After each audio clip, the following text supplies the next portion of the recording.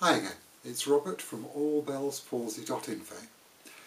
Today I just wanted to do a quick reading, really, of the most recent and decent study on Bell's palsy.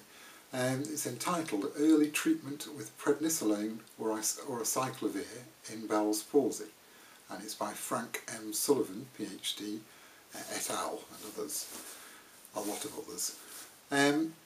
The reason for it is, a lot of people obviously ask, because they get different feedback from the doctors, should I take the antiviral tablets? Should I take the course of steroids? My doctor's only given me one, or he's given me, none even in some cases. So let's just have a look at what the study actually says.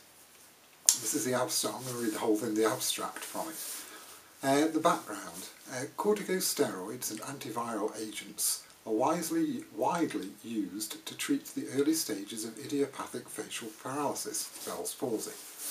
But their effectiveness is uncertain, and that's why the doctors, I'm ad-libbing here obviously, this isn't in the study, but that's why the doctors often give people different types of treatment. So the methods are used.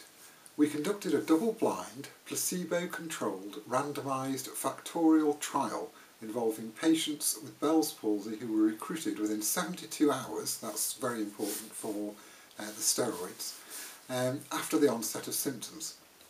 Patients were randomly assigned to receive 10 days of treatment, it's quite normal, with prednisolone, that's the steroid, Acyclovir, that's the antiviral course, with both agents, so both of those, or just a placebo. In other words, nothing, but they think that they're getting one or the other of those treatments.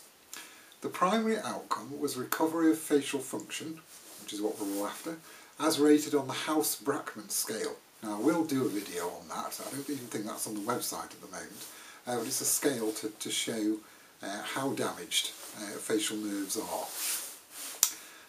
Secondary outcomes included quality of life, it's nice of them, appearance and pain. So this is the results that they had.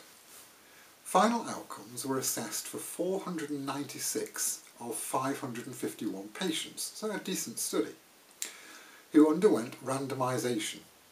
At 3 months, the proportions of patients who had recovered facial function were 83% in the prednisolone group, so that's the steroids group, as compared with 63.6%, quite a huge difference, among patients who did not receive prednisolone, the steroid again, and 71.2% in the Acyclovir, so the antiviral group, as compared with 75.7% among patients who did not receive Acyclovir, the antiviral course. After 9 months, these proportions were 94.4% for prednisolone and 81.6% for no prednisolone, 85.4% for Acyclovir and 90.8% for no Acyclovir.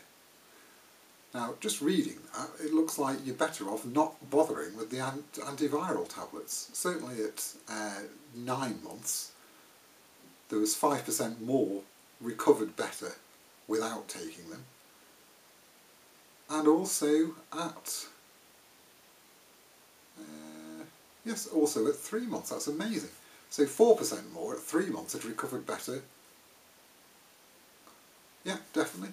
I'd recovered better without taking the antivirals. Amazing, I didn't know that.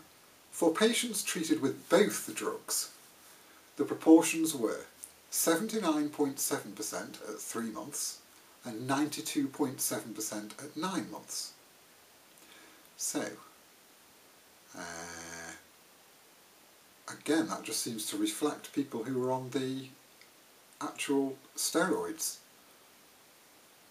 There's no real difference between those who were taking both. Amazing. There were no clinically significant differences between the treatment groups in secondary outcomes. If you remember, that was the quality of life, appearance and pain. There were no serious adverse events in any group. Well, I hope that's enlightening. It's certainly enlightened me, and I've read it quite a few times, but I've never read it in such, thinking about the detail in it. So if you can get the steroids, it will heal on its own. But if you can get the steroids from your doctor, then it looks like they do have, or may have, they certainly did in this study, have a beneficial effect in speeding up and perhaps in the completeness of your recovery. So, another thing good to know. You can actually get this whole study, I believe, on a website called controlled-trials, trials.com, and the number for it is ISRCTN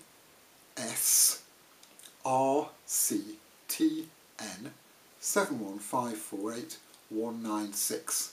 So, phonetic alphabet, hopefully. Indigo, Sierra, Romeo, Charlie, Tango.